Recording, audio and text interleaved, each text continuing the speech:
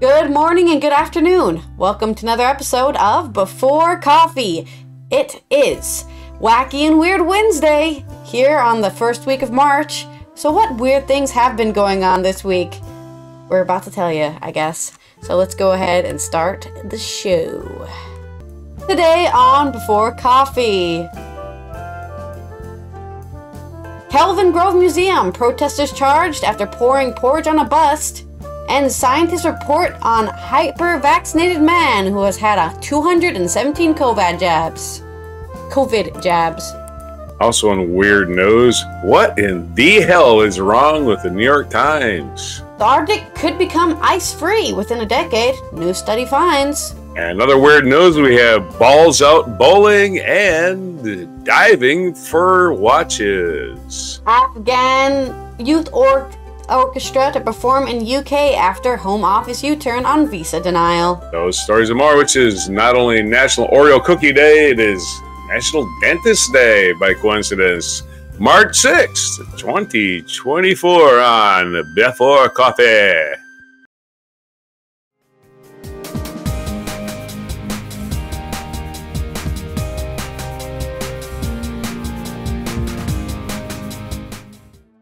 All right, our first news stories coming out of the wacky and weird side of the news. This first one is from The National by Laura Pollock. Two members of a campaign group have been charged after they poured porridge and jam on a bust of Queen Victoria and sprayed the painted words "cunt" on the plinth of Glasgow's Kelvin Grove Art Gallery and Museum. We've already decided that word has entered the lexicon. It's no longer a bad word to say. Sosha Ni Martin, 30, and Hannah Taylor, 23, from This Is Rigged, carried out the actions around midday, before reportedly gluing themselves to the plinth. The group said it carried out the act to protest against increasing food insecurity. Nee Martin, an Irish activist and community food worker in Glasgow, said, "We refuse to be dragged back to the Victorian era. Diseases of starvation, including scurvy and rickets, are on the rise. Freedom begins with breakfast, and you can't understand that, we'll shove it in your face. Food is a human right, and we call out the rotten systems under which we are suffering." Other stunts carried out by the group this year include occupying the royal dining room at the Palace of the Holyrood House. This Is Rigged has said it will continue to carry out similar actions until its demands are met, which includes supermarkets reducing the price of baby formula to March 2021 prices and the Scottish Government funding and implementing a community food hub in every 500 households in Scotland. Spokesperson from Police Scotland told PA, around 11:55 a.m. on Sunday, March 3, 2024, police were called to report a protest and alleged vandalism within the Kelvin Grove Art Gallery and Museum, Kelvin Grove Park, Glasgow. Two women aged 23 and 30 have been arrested and charged following the incident. They have been released and are undertaking to appear at the Glasgow Sheriff Court on a later date. A report will be submitted to the Procurator Fiscal. So there you go. There's your update on the UK is still having a food crisis because now people are getting angrier and angrier, I guess. And yeah, scurvy is not fun. I don't know if you know what happens when you get scurvy, but it's not fun. It's left over. That's left over from the 1500s, huh? Yeah. Scurvy. Scurvy. Speaking of pirates. All right, in our next short story on Weird and Wacky Wednesday, we've got from Irish News by Ella Pickover, the PA health correspondent. Scientists reported the case of a hyper-vaccinated man who has reportedly received 217 COVID-19 jabs. The man from Germany had dozens of vaccines for private reasons over a period of 29 months, according to a study published in the journal Lancet Infectious Diseases. The 62-year-old from Magdeburg, Germany, had no signs of ever being infected with the virus that causes COVID-19 and had not reported any vaccine-related side effects, the researchers from University of Erlangen-Nuremberg said. Nuremberg. Academics heard about the man in a newspaper and asked if they could study his body's response to multiple jabs. We learned about his case via newspaper articles, Dr. Killian Schuber said. We then contacted him and invited him to undergo various tests in Erlangen. He was very interested in doing so. There is an official confirmation for 134 of these vaccines, including 8 different vaccines, the team said. The observation that no noticeable side effects were triggered in spite of this extraordinary hypervaccination indicates that the drugs have a good degree of tolerability, Dr. Schruber added. Researchers looked at the previous blood test the man had and also examined blood samples as he went on to receive further vaccinations. Dr. Schruber continued, the individual has undergone various blood tests over recent years. He has given us permission to access these results of these analyses. In some cases, samples have been frozen, and we are able to investigate these ourselves. We were also able to take blood samples ourselves when the man received a further vaccination during the study at his own insistence. We were able to use these samples to determine exactly how the immune system reacts to the vaccinations. Researchers found that his immune system was fully functional. Certain immune cells and antibodies against the virus which caused COVID-19, SARS-CoV-2, were present in considerable higher levels compared to people who had received just 3 vaccines, the team reported. Overall, we do not find any indication for a weaker immune response. Rather, the contrary, says one of the leading study authors, Katharina Kocher. People in the UK will have received a maximum of 7 jabs through the initial vaccination program and subsequent booster jabs. Many working-age adults with no underlying health conditions will have had 3 jabs, 2 in the initial program and a booster. I have to agree with that, as I'm not living in the UK, but I'm living in the Netherlands, and I only had the first jab, a booster, and then another booster, and that was what, October 2021, I think, is when we went to Greece. That's the last time I've had a shot. I haven't gotten sick either of anything since then, but that might be my own consistency in washing my hands and not trusting anybody. Your precautions. So, Right. Your own isolation. Yeah, I'm an isolated issue. But yeah. You come pre-quarantine. Pre-quarantine. I definitely got sick, but only once. Yeah. I'm pre-quarantined myself. I have no time for public spaces. I mean, I don't mind airports and trains so much if necessary, but then again, I don't breathe all over people while I'm on them. So, you're not. Hi there, I'm on a train. Let me breathe right in your face. Yeah. Hey, weird news in a serious vein. This is from Salon.com, written by Lucian K. Truscott IV. Wow. I know you're serious if you got a IV after your name. And the question is, not the same question as why does the New York Times sucks, is their headline says, there's something wrong at the New York Times. From presidential polls to refusing to report on Trump's stumbles, things aren't adding up at the Gray Lady. They used to call it the Gray Lady. Oh, really? Okay. They famously had a female editor for a long time, too. Okay.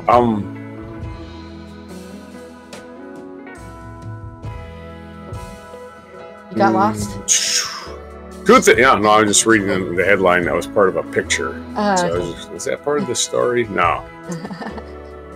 2 things. Check that. 3 things appear to have gone off the rails at the paper we used to call the Gray Lady. First, whatever or whoever's in charge of the paper's polls is not doing their job. Second, whoever is choosing what to emphasize in the Times coverage of the campaign for the presidency is showing bias. Third, the Times is obsessed with Joe Biden's age. At the same time, they're leaving evidence of Donald Trump's mental and verbal stumbles completely out of the news. As if Donald Trump's a spring chicken, like he's a little kid. Oh, he's so young and bright. No. Oh, he's a scary old man who's totally confused about where he is and who he's running against. He doesn't even know who the president is. He thinks he's still in the 90s. That's where he is living. God. Trump keeps insisting that Obama is president. Okay, back to the article. Let's start right there. At a rally Saturday night in Virginia, Trump confused Barack Obama, who left office 7 years ago, with President Biden for a third time in the last 6 months. He's also confused Nikki Haley with Hillary Clinton and with Nancy Pelosi. Like, all women are the same person to him, right? I guess. I don't know. Yeah, I guess so. All right, anyway, for the third time in the last 6 months, at least, he's thinks Obama is president. He said, Putin has so little respect for Obama that he's starting to throw around the nuclear word, Trump said, as his crowd of rabid supporters suddenly fell silent, as even they realized, wow. You heard that? Nuclear. He's starting to talk nuclear weapons today. You won't find that verbal stumble and the crowd's stunned reaction in the Times coverage of the campaign over the weekend. You'll have to read in other publications, for example, Salon, or maybe The Guardian. If you want to learn how often Trump is losing his way mid-sentence at rallies and just mumbling incoherently. The Times on Sunday, however, had its headlines ready for your morning coffee. Majority of Biden's 2020 voters now say he's too old to be effective. It's another grab from the New York Times Siena College poll they published on Saturday that is so outrageously flawed, a cottage industry has sprung up to pick apart its methodology and point out its glaring contradictions and straight-up bias. A favorite of poll skeptics is its sampling bias. How did the New York Times come up with a polling sample that included 36% rural voters when the 2020 population of rural voters is 19%. Somehow, the poll's sample of female voters was equally skewed. The poll found Trump winning the female vote by 1%, when Biden carried women in 2020 by 11 points. The Times wants you to ignore that. In between, all three of Trump's Supreme Court justices quarterbacked the Dobbs decision overturning women's constitutional right to abortion, followed by almost immediately by states banning abortions all over the country, many with no exceptions for rape or incest. The Times doesn't say how it squares with its polls numbers with the fact that women turned out in huge numbers to help win referendums confirming the right to abortion, including such Republican strongholds as Kansas and Kentucky, and handed every special election to Democratic candidates in the bargain. They just want you to believe there's been a 12-point swing towards Trump among women, and there's no evidence except, poof, it happened. If you're getting off the subway anywhere near 8th Avenue and 42nd Street, hold your nose. There's something fishy at the New York Times. That's where they're building us, apparently. Okay. The truly incredible thing is that the New York Times provides the evidence that would cause any other reasonable journalistic enterprise to question the accuracy of its own poll. The poll shows that Trump still has the support of nearly every Republican who voted for him in 2020. This is in the face of the fact that between 30 and 40% of primary voters have chosen another candidate than Trump. Those people are not poll responders, they're voters. The Times Siena poll also somehow comes up with 12% support among Democrats for Rep. Dean Phillips. Do you even know who that is? Dean Phillips. I've heard their name, I told you Dean but Phillips I don't know him. Okay. He's a Democratic congressman running against Biden, okay? But you barely know who he is. Okay. The Times Siena poll somehow comes with 12% poll among Democrats for Rep. Dean Phillips, who has yet to get more than 2% of the vote in any primary. Even Phillips himself posted a tweet that said, when the New York Times Siena poll shows me at 12%, you better believe it's flawed. Only 5% even know who I am. The poll also shows that among the guy who got 12% doesn't believe the poll. He's like, that's horseshit. The poll also shows that among respondents who describe themselves as unhappy with both candidates, they favor Biden over Trump by 12 points. So Biden has the utterly disaffected vote and carries independents by 4 points, and he's losing to Trump by 4 points? That doesn't add up. Why is the New York Times missing the red flags in its own polls? More important, why has the paper decided to give its own deeply biased poll results such heavy play? I don't want to bring up butter emails, but for crying out loud, why is the New York Times so clearly making the same mistakes of bias and emphasis they made in 2016, covering Hillary Clinton all over again? The Times was drawn down on Clinton for months because of her so-called email scandal that wasn't a scandal at all. And when Russian intelligence leaked Democratic Party emails through WikiLeaks in the fall of 2016, Reading the Times, you would think that each and every DNC email that nobody bothered reading was a smoking gun. None of the daily drumbeat of manufactured news added up to even a pinprick of scandal. That's right, no charges, nothing, not a damn thing was there. But the Times did, with the whitewater and the rest of the made-up Clinton scandals. The paper simply couldn't resist filling its front page with negative stories about the Democratic candidate for president. There are no scandals with the name Biden attached to them, unless you consider the lies Russian spies supplied to the so-called impeachment committee with. So the New York Times has apparently devoted half of the floor to its 8th Avenue headquarters to a search for bad news about Biden. And then they reserve a space nearly every day above the fold of the front page for whatever grain of grim shit the Biden hunters have managed to come up with. They're probably working with a story on how Biden is losing the pro-choice vote as we speak, while pointing out the wild success of Trump's move to the middle on abortion with centrist voters. If you're getting off the subway and you're... Okay. Is it the same joke again about hold your nose? Yeah, they ran that. Yeah, they ran that. It might be part of the picture or something. Oh, okay. Picture caption, but that's it. That's the story. That's the end of Lucien K. Truscott IV.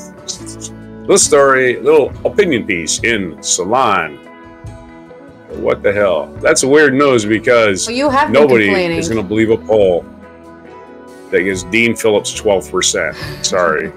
You have been complaining about New York Times. Yeah, I subscribe to New York Times. I dropped my subscription because I was like, why am I reading this story? It's leaving out every fact I can think of, and the thing they kept doing is they kept calling Trump president as if he's still president. It's like, what are you trying to do? Right? They're trying to sell papers, and it's sad and it's pathetic. The Washington Post also is crap now, and they want a pay window for it just to look at the front page.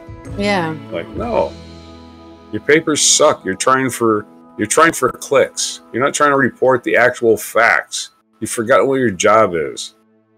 Back to you. Forgot what your job was. All right. I mean, reporters are always going to be biased. That's normal, but it was just the bias you didn't like. So yeah, you shouldn't pay them if they're going to support a different perspective that is just like, I don't care about this. I mean, we're biased. Obviously, I can get free news that's biased. Why should I pay for news that's biased? Yeah. All right, coming out of the Arctic, this is weird and wacky news, but in a negative way, not really a fun way. The Arctic could become ice-free, so start planning your summer vacations there, because the sun's out for like 24 hours a day during the summer, so hey, you can party all day long.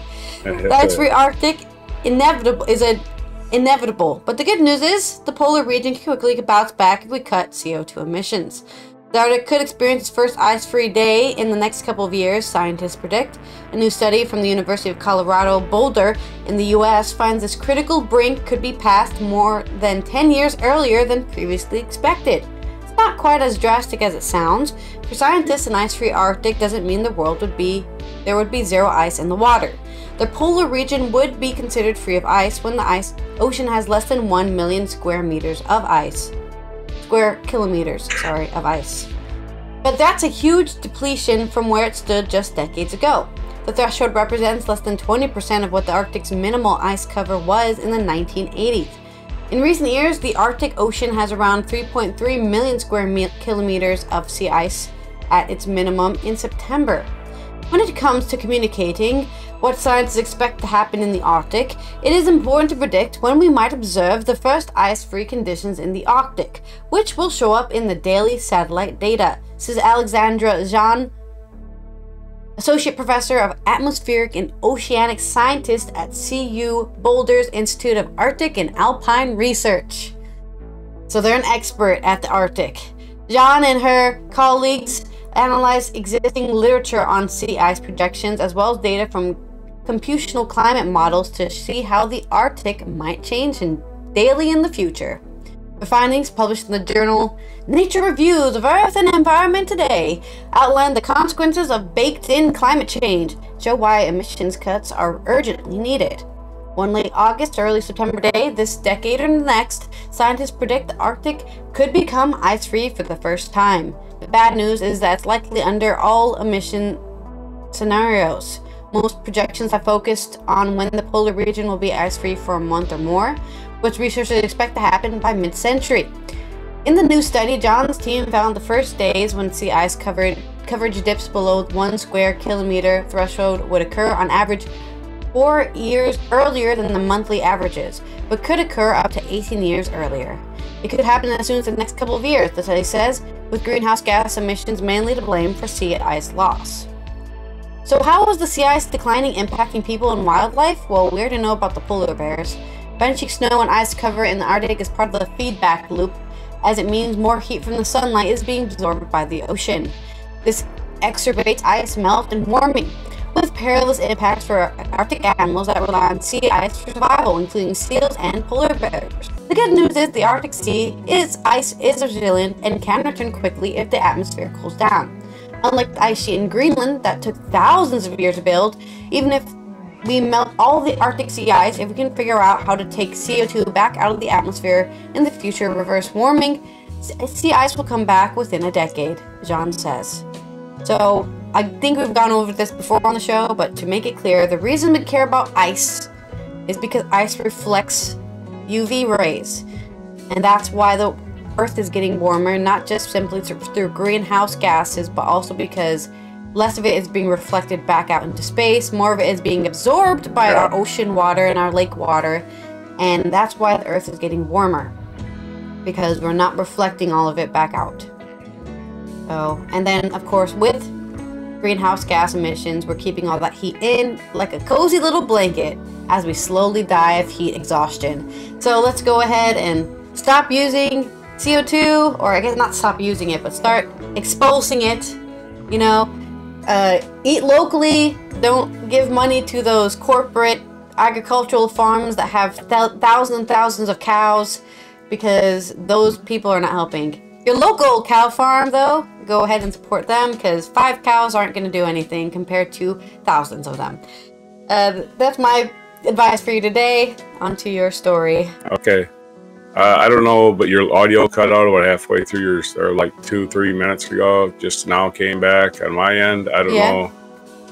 I don't know if your audio went out generally, but I didn't hear you for like 2 minutes. So. Okay, well, we'll find out later. And I guess you didn't hear me. No. I guess you didn't hear me because you didn't have your headphones on. So. So I don't know. You were choppy the whole time, and then you cut out completely. So I don't. You hear me at all? I'm waiting for your story. Okay. There's your audio again. Being choppy. Okay. All right. So we got stories on nude bowling. This is United Press International. I was all worried about your audio, so I completely forgot what I was doing. This is from Ben Hooper from the United Press International, UPI.com. Pittsburgh area naturalists announced an upcoming Balls Out bowling event in which nudism fans will be able to roll in the buff. A Pennsylvania naturalism club announced bowlers will be able to roll in the nude at its upcoming Balls Out bowling event. Balls Out bowling. The Pittsburgh area naturalist group announced it has rented out Crafton Ingram Lanes in Pittsburgh for its Bowling in the Buff event on April 28th. Nudity is required, with the exception of the women who wear bottoms. The group said the event page, please bring a towel and bag for your belongings. Anyone who wants to shed their clothes for a night of Balls Out bowling needs to purchase a $25 ticket in advance. Balls Out bowling is the ultimate bowling experience for anyone who loves to have fun and show off their skills in the buff, the group said. The event is open to bowling fans at all skill levels over the age of 18. The group stressed that safety and privacy were paramount during the event, with no photography or video recording allowed. Sexual activity is not permitted. Nudism does not equal consent. Nudism does not equal consent, and harassment will not be taken lightly. Violators will be asked to leave, the event page states. In other weird news, also from UPI, This is from Ben Hooper again. Nudist, man, he's not a nudist, he's a diver. Diver has found over 200, or about 200 Apple Watches in Indiana Lake. Scuba diver Derek Langos, an Illinois diver who has recovered about 200 Apple Watches from the bottoms of lakes, has a warning for owners: don't go swimming with the original watch bands. Derek Langos, a Port Barrington scuba diver who makes a living using his metal detector to recover lost items in the water at Indiana's Channel Lakes, said he has found about 200 Apple smartwatches during his dives. Langos, operator at the Scuba Bear Diving Recovery Service, said nearly all of the watches have their original bands attached. The ones with the sports bands, they do not stay on in the water, Langos told the Shaw Local. Langos said that he was hired to find some of the watches, while others he came across during his own dives. He said he keeps everything he finds in the water in the hopes of returning them to their owners. I haven't sold anything, including a white gold Cartier ring, unless I get it back to the owner, he said. Langos said the other items he frequently finds underwater include smartphones, rings, jewelry, and prescription glasses. So yeah, if you're buying a smartphone and you think you're going to go swimming with it, don't. You're going to lose it. And in other weird news, well, this is enlightening news anyway. World's oldest person celebrates 117th birthday in Spain. The oldest living person, Maria Brañas Maria, is celebrating her 107th birthday Monday in Spain. This Monday, 2 days ago. Morena, who was born March 4th, 1907 in San Francisco, has lived in Catalonia, Spain since she was 8 years old and has been residing at the same nursing home for the past 23 years. Maria was named the oldest living person by the Guinness World Records in January 23, following the death of a French woman, Lucille Randon, at the age of 118. She's very grateful for all the congratulations received and the interest that so many people have shown in her state of her health. Eva Carrera Boix, the director of Maria's nursing home, told Guinness World Records she is happy to be able to celebrate her special day intimately with her family and colleagues and wishes everyone a happy Monday, Boix said. Herrera remains active in her nursing home and maintains a social media presence on X, Twitter, with help from her 80-year-old daughter. Good morning, world. Today I turned 117 years old. I have come this far, she wrote Monday. Herrera is currently the 12th oldest verified person in history and would rise to number 5 spot if she makes it to her 118th birthday. So happy belated birthday to Maria, and let's make it to 200. What do you say? Yeah, let's all get there. Yeah, she's been legal drinking age 5 times. Wow. Well, if you're 105, you've been there. Oh, okay. So back to you. Hopefully I right. can hear you the whole time. All right. Let's go ahead and cover our culture segment which is about the Afghan Youth Orchestra. This is from Irish News by Ellie Ng, PA. Now, we've talked about the UK Home Office's issues with immigrants before, I think last year, when they were denying bans from touring because they would file as touring musicians, but they also have a job where they're an accountant. So then, oh, you're illegally telling us what job you do. It's like, well, I am here to tour with my band. The fact that I'm an accountant should not be relevant for anything else, you know? But as usual, the UK entry visas are very annoying and troublesome. I hate going to the UK because of this, actually.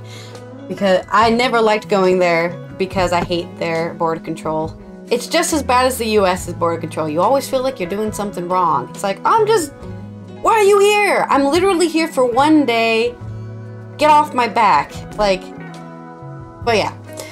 Anyways, other than my personal investment in this idea, the Afghan Youth Orchestra will now be allowed to perform in the UK after the Home Office reversed its decision to deny the group visas for entry.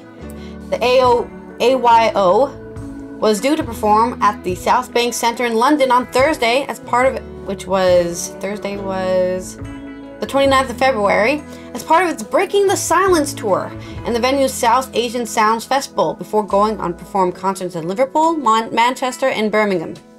The Sama Arts Network, which organized the tour, confirmed that to the Home Office had U-turned on its decision on Monday evening to deny AYO entry visas. The group fled Afghanistan after the Taliban returned to power. Sama Artistic Director Jay Visvadeva told BBC Radio's 4, the World's Tonight program, "The good news has traveled to me from Portugal that the Home Office has finally seen light of the day." The group, an ensemble of Afghanistan National Institute of Music, ANIM, had expressed its profound disappointment over the visa refusals in a statement on ANIM's website, and called on the government department to reconsider its decision. The statement added, the visa refusal not only dealt a significant blow to the young musicians' aspirations, but also deprived these young musicians an opportunity to raise awareness through music about the gender apartheid against Afghan women and denial of cultural rights of the Afghan people by the Taliban.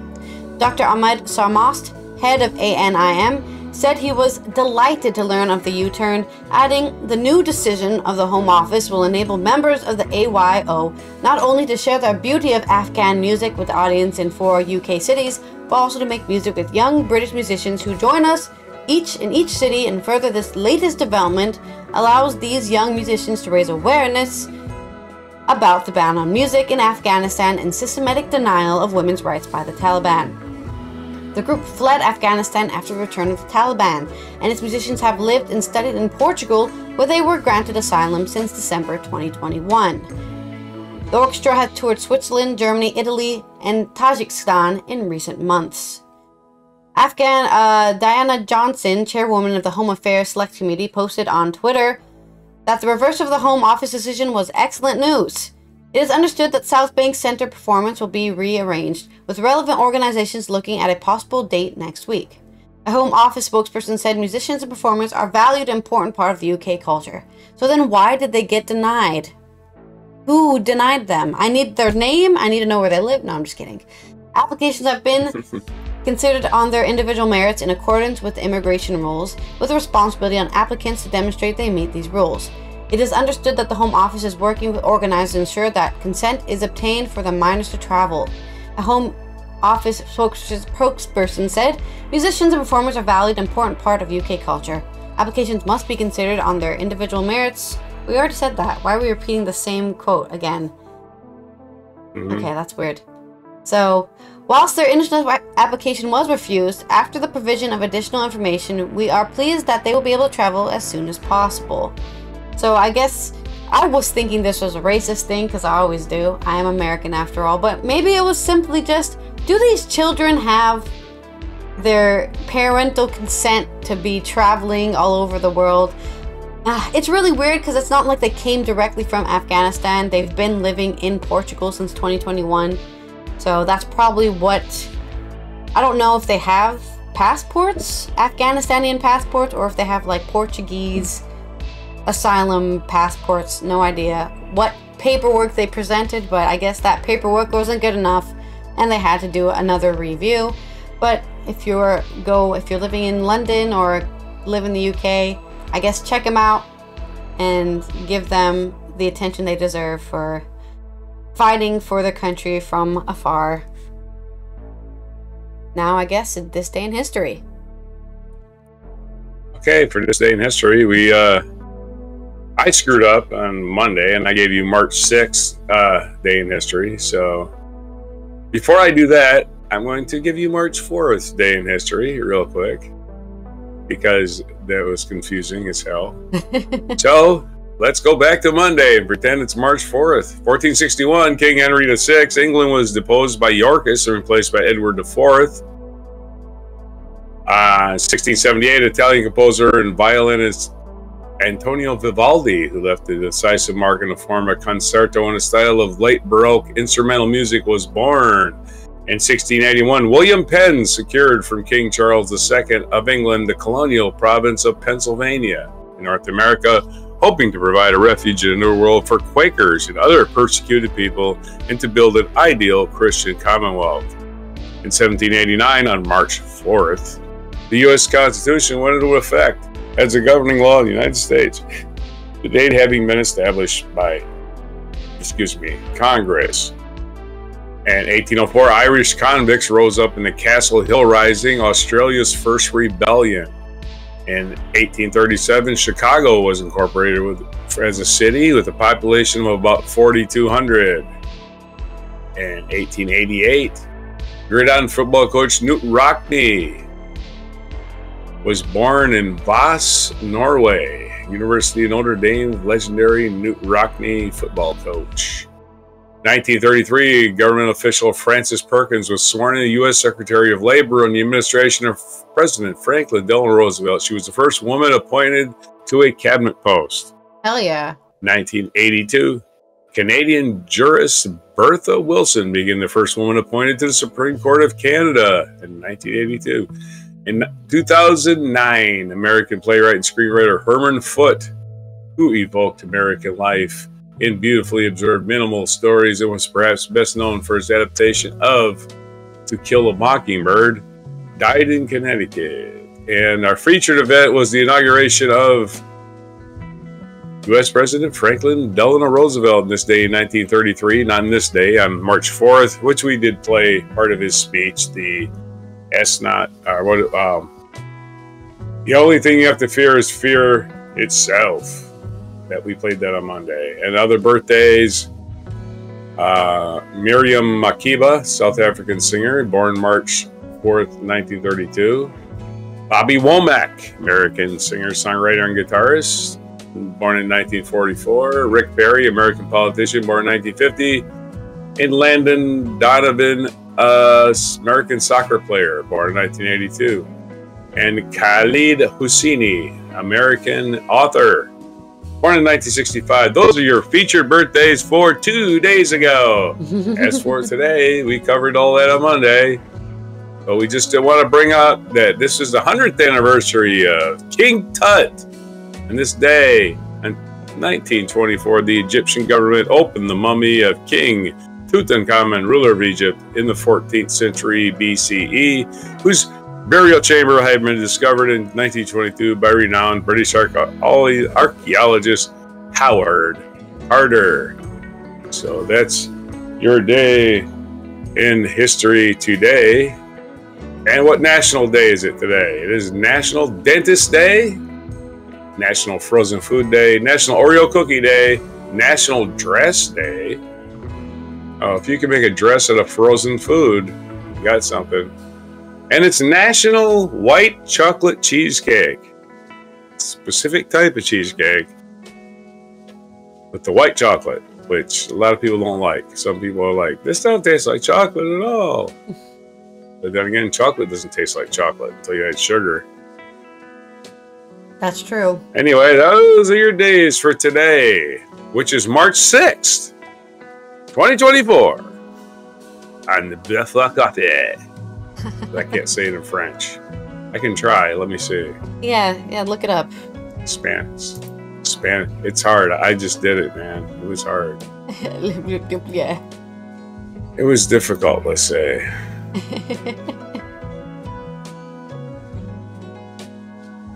All right. Just do that. Try French.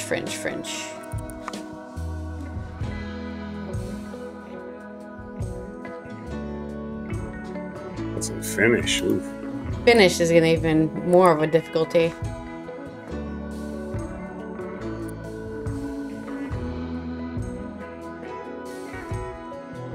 Did you find it in French? Yeah, it's really hard to say. She says it really fast. I have to play it back 50 times. Reading it's out of the question. Because none of the words are pronounced the way they look like. Se gestores en bien. That's the same word for Spanish. Yeah, they're both anyway, Latin languages. I'm not doing that. Okay. Back to you. All right, this has been Allison here practice. From the Netherlands, where the sun is shining brightly, and we are getting ready for our holiday in the Arctic in September. So get your tickets now. I hope tomorrow is our themeless Thursday where we're just going to talk about normal news like Mucking Fun Day. And we'll see you then. Here is your mic drop moment. Tick, tock. Tick, tock. Enjoying yourself, Batman? The dreaded ancient Theban pebble torture? Tock. You Tick, pitiable madman. Chief torturer, what's the pebble count on my faithless ex-queen? 901, oh great Pharaoh. tick, 901. Good. Less than 100 to go. And then she'll smash herself to pieces trying to tear herself out of a jar. tock. In the name of mercy, think back to the days when you were a distinguished professor at Yale University. Give yourself up. I vow that you'll receive the finest medical attention. Chief torturer ho! What's the pebble count on Batman? 297, oh great Pharaoh. Speed it up! Let it be a warning, loyal subjects. Our enemies shall be reduced even as these to mindless slaves. Smash open their cases.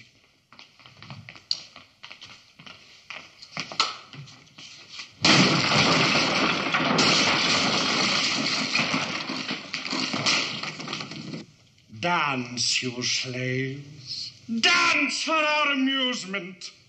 Music. Bat music.